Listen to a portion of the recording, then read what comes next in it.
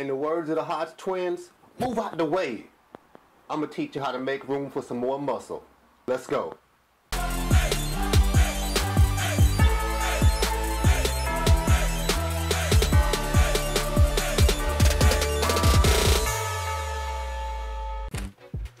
Hello, I'm Andre Smith, and welcome to Davinci Fitness and Performance. This is what I like to call Gym Toolbox, and what it is, where I give you different fitness tips and fitness techniques that you can fit into your training, whether it's in or inside or outside of the gym. This one right here is one, if you're wondering where some of the training videos have been, that I've been actually holding on to. I should have put this one out first because it's implemented into every gym workout I do, and you'll see why once I go over it.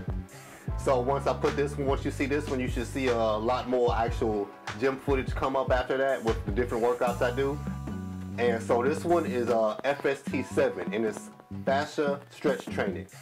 And basically it was invented by Hanny Rambod, and he coached a lot of Olympia competitors, not even competitors, winners. He coached Jay Cutler, who else? I know the one for the Olympia physique competitor this year. He actually been coaching him, and he won last year and this year.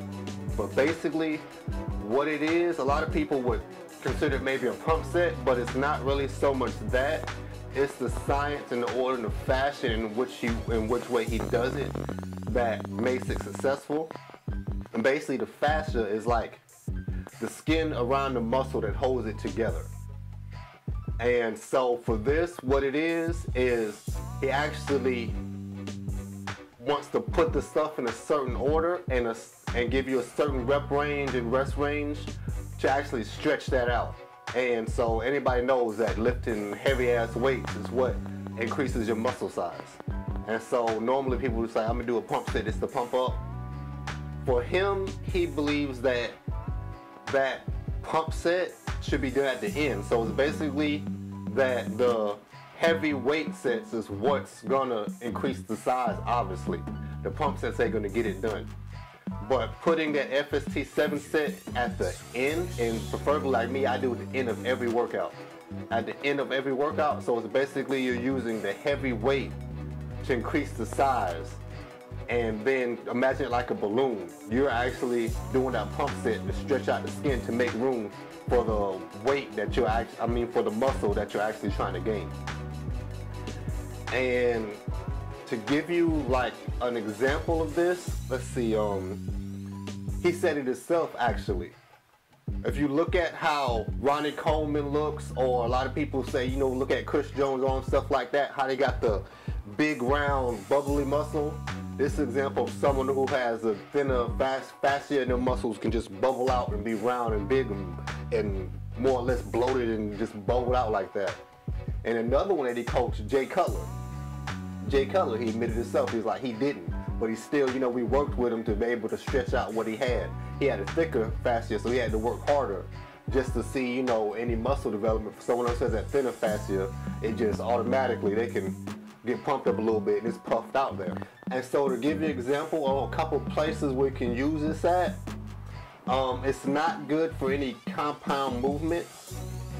You want this to be used for isolation movements is basically what it is. So if you done went through your whole set of chest stuff, you can use it on something like pec deck, or you done went through your whole set of curls, you can use it on something like machine curl, machine preacher curl, dumbbell curl, something like that. You want an isolation movement.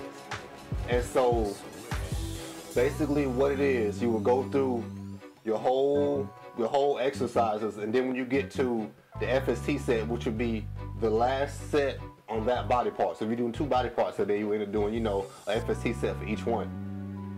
It would look something like you're gonna do, that's where the 7 comes from. You're gonna do 7 sets of like the growth range, 8 to 12, and it's gonna only be 30 seconds rest in between there. So it can be pretty rough.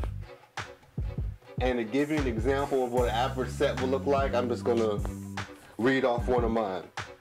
And well, this is actually shorter than mine, it's abbreviated. You'll see some of mine in other videos. This is for a tricep day. You would do, you know, close grip bench, 4 sets of 8 to 12, weighted dips, 4 sets of 8 to 12, And after that, you know, skull crushers, it will be 7 sets of 8 to 12, and it'll only be 30 seconds rest in between them. And so basically you done did your 2 power movements or heavyweight movements to get the muscle actually, you know, inhibit growth or start growth up, and then after that you did your FST-7, actually stretch out the skin on the outside of that muscle to let that growth happen. And so this is one that in every workout I do, I always have an FST-7 set for the finisher on every body part. So I just wanted to make sure I get this one out there, so now when you see me say curls FST-7, you're not looking like wondering what it is, because I realize I already have a couple out now that I haven't fully explained that, so I want to make sure I get this out. Okay, and I hope that helped you, and I hope you can be able to incorporate this in your training and learn something from this. And as usual, I'm Andre Smith for Davinci Fitness. We don't break fingers, but we need them thumbs. So I need you to like, comment, subscribe, and most importantly, share this video on anyone you see on this channel on Facebook and Twitter, as well as follow us on Facebook, Twitter, and Instagram. I'm Andre Smith for Davinci Fitness, and I'm out.